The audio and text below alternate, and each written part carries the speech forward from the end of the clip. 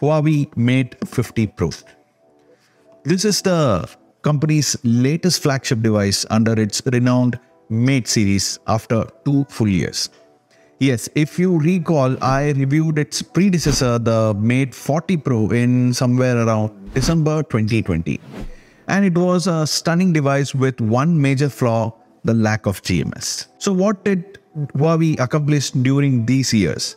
Is the software situation better now? Is the Huawei Mate 50 Pro the better camera phone available for Android? Let's check that out in this video. In addition, I will be comparing the latest flagship to the Samsung Galaxy S22 Ultra, which is my daily driver for almost now 6 months. Trust me, the battle between the Samsung and Huawei will be exciting. So without any further ado, let's get started with the Mate 50 Pro review.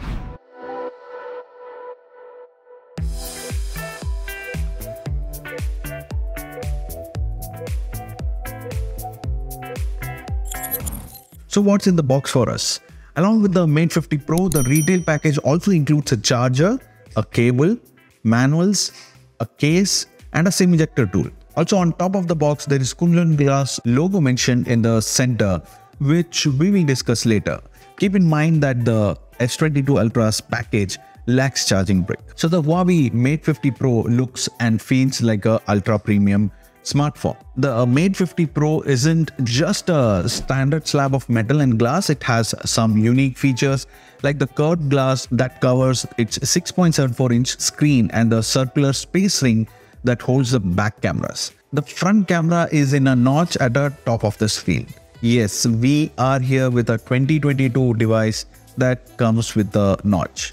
Alright, so we have the orange version with us, which has a beautiful back made of vegan leather. It reminds me of the Mate 30 series, which I reviewed a couple of years ago.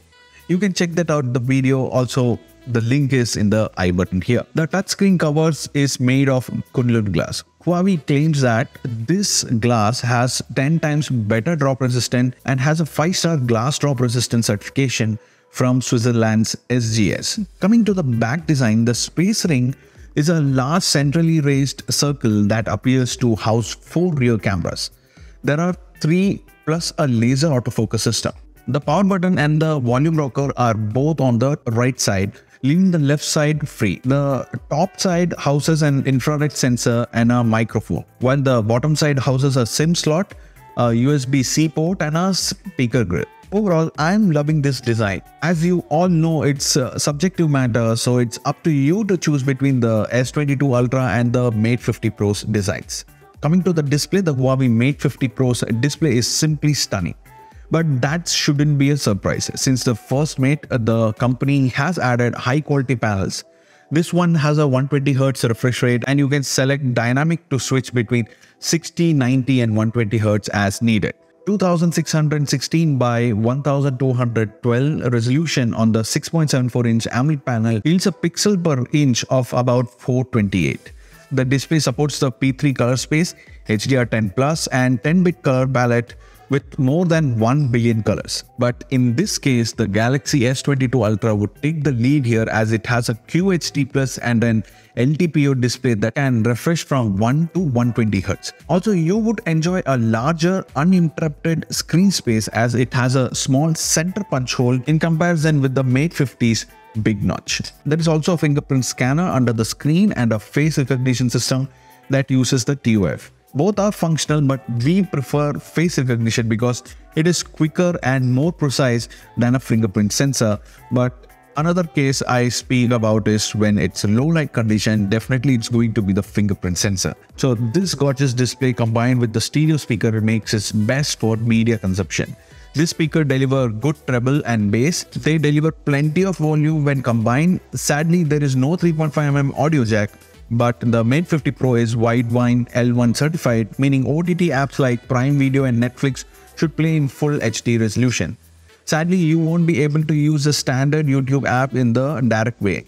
We will come to that story in a later of this video. Yes, there is a method where you can use the Google apps in this phone, which I have covered it in the later part. Speaking of the performance, the Mate 50 Pro has a latest Snapdragon 8 Plus Gen 1 chipset, which is a 4G version made just for the Mate 50 Pro. It comes with a 8 GB of RAM and a memories of 256 or 512 GB. The onboard storage can be expanded using the proprietary nano memory card slot. When it comes to performance, it is pretty standard with the caveat that the Mate 50 Pro struggles under sustained load. Benchmark scores are about the same as those of the other Snapdragon 8 Plus Gen 1 phones, but performance drops noticeably during the stress test and long periods of heavy use.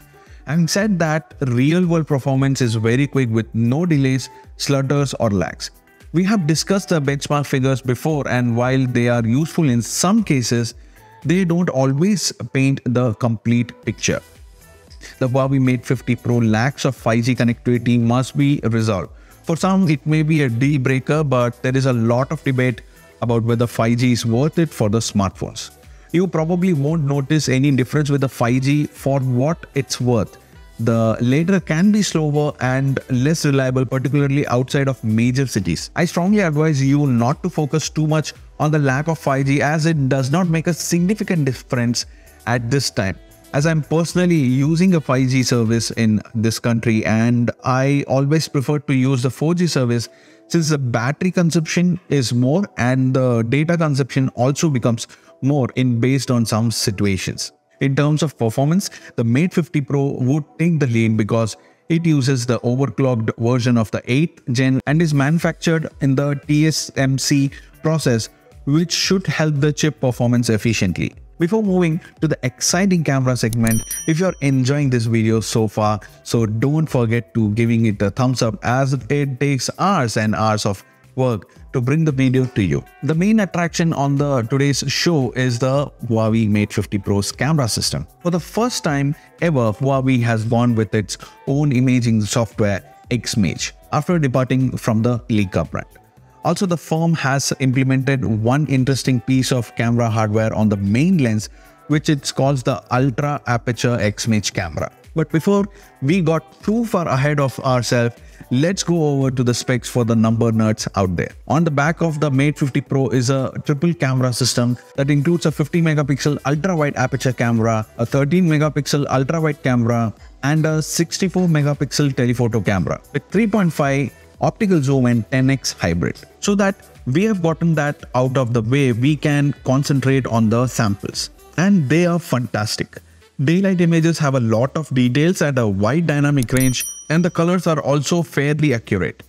There isn't a noticeable difference in tone between the different sensors, so switching to ultra-wide or telephoto won't make the picture look yellow or purple. The telephoto periscope camera is also excellent, and the 3.5x shots are extremely detailed with little loss of clarity. This holds the true for 10x hybrid zoom samples as well. Huawei's noise and detail preservation algorithms are excellent, but the post-processing makes the magic here, where the Samsung S22 Ultra has a better color grading and saturation. Since the Mate 20 Pro, there has been a dedicated macro mode that uses the ultra-wide lens to capture the close-ups. With some patience and practice, and sometimes the use of manual focus, you can get pretty decent macro shots, and it's a useful creative tool to have.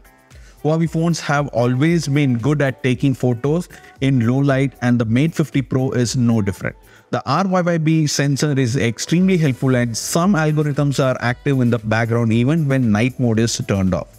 Despite the fact that I am not a professional photographer, I tried to compare some of the S22 Ultra shots to those taken with the Mate 50 Pro, and the image from the Mate 50 Pro are brighter and more crisp, whereas the images from the S22 Ultra have less contrast.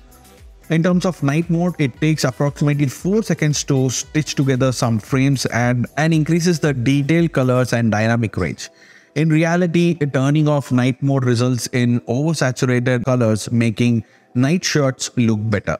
However, whether you use night mode or not, low light shots will not disappoint you. The Mate 50 Pro can record videos in 4K at 60 frames per second, and the results are quite good. If you choose the 1080p, you can use the image stabilization, which is hybrid of OIS and EIS and works very well. While recording in 4K, you can zoom in and zoom out all the way from the ultra-wide lens to the 10x hybrid zoom, but the transition between the lenses is fairly obvious. Also impressive is the 13 megapixel front-facing selfie camera. It offers a variety of focal lengths to make it easier to fit your friends into the frame and is an excellent exposure judge. You can anticipate a lot of detail and true colors. The contrast was unaffected despite the wide dynamic range. The selfie camera can record up to 4K footages that is well stabilized with a consistent, well exposed and detailed subject. Additionally, the background is nicely rendered. This selfie camera sample has a 22mm field of view, which is what I expect most of the people will be using. To summarize, the Mate 50 Pro is a very capable camera phone that ranks alongside the big boys. Speaking about the software side, as we all know, the phone lacks Google mobile services, which will disappoint most users, but yes, there is some workaround for that, about which I am going to speak in the later part of this video, but you have to hold for that. Okay, so long-time users of Google's operating system will not need to make any major change because the Mate 50 Pro software is based on the open source of Android, on top of which the EMUI 13 is built. The new EMUI 13 has tons of great features. Stacking widgets on your home screen is a useful feature. There are fantastic and open new possibilities. App Gallery is your go-to app store here. You can also use other trusted app stores like the Amazon App Store, APK Pure, etc. to get the apps. Also, Huawei has implemented its proprietary search called Petal Search, which helps in finding apps from trusted source, finding hotels, finding routes, etc. However, keep in mind that while it is simple to download apps from any source, if the app relies on GMS, it may no longer work. If you have any questions about the software or the device, please leave them in the comment section or join our Technspice Telegram channel, which I have linked in the description below. Moving on, you can use the search widget on your home screen to scan QR codes, identify objects, and your camera AI and more. For more advanced features like Super Device to work with other devices, you need to sign in to your Huawei account. Another feature I loved in Huawei EMUI 13 is the Super Hub feature, which lets you long press any of the text, image or file and simply drag it to Super Hub, where you can paste or share it to any app or connected device.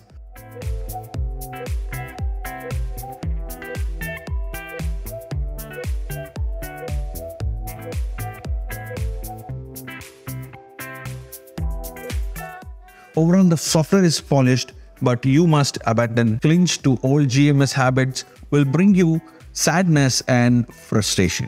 Okay, so when it comes to Google and Huawei, you know already what's going on with Huawei, and we don't want to go back to that story. But in the past, I have made many videos on Google app sideloading, but later every method started to be bad. Finally, many relied on GSpace, but as days passed, GSpace started to show more ads. Now you have a similar workaround, but in the name of Gbox.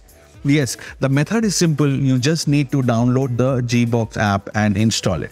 In some regions, it's available in the app gallery, but if it's not showing for you, then you go to the link in the description and download it. Once you open the app, you will be greeted with the user agreement, which you have to click agree. Then you disable the battery optimization.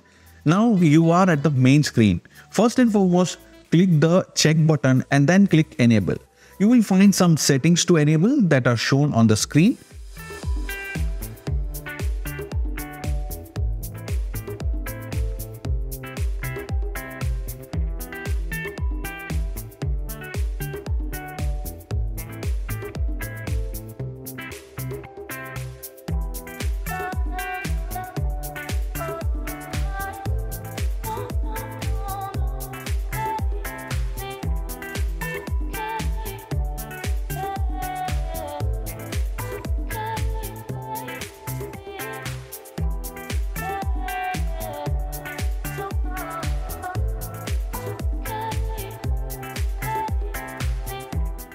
Once it's done, you come back to the home screen.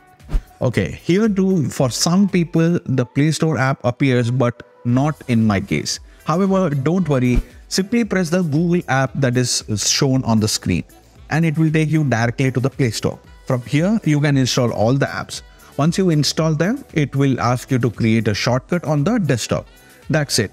You have the working Google apps now. The Mate 50 Pro has a 4700 mAh battery, which is much bigger than the battery in the Mate 50. The Mate 50 Pro's battery charged quickly enough at 66 watt using the supported USB adapter. 50 watts wireless charging and 7.5 watts reverse wireless charging are also supported. Overall, I'm impressed with the Mate 50 Pro's battery life, and it's even better than the Samsung S22 Ultra, which has a larger 5000 mAh battery. Although fast charging is personal preference. The verdict on the Huawei Mate 50 Pro is the same as always, an excellent smartphone let down by the absence of Google's mobile service and 5G. That's doubly disappointing because the Mate 50 Pro would be on par with the best offering from Samsung, Apple, Google and Xiaomi if it supported GMS and 5G. Even with the above problems, we don't think many customers will be willing to pay the higher price tag. However, we know that some customers, especially photographers, might be willing to do so. Anyhow, on the screen now you can find my pros and cons of this device.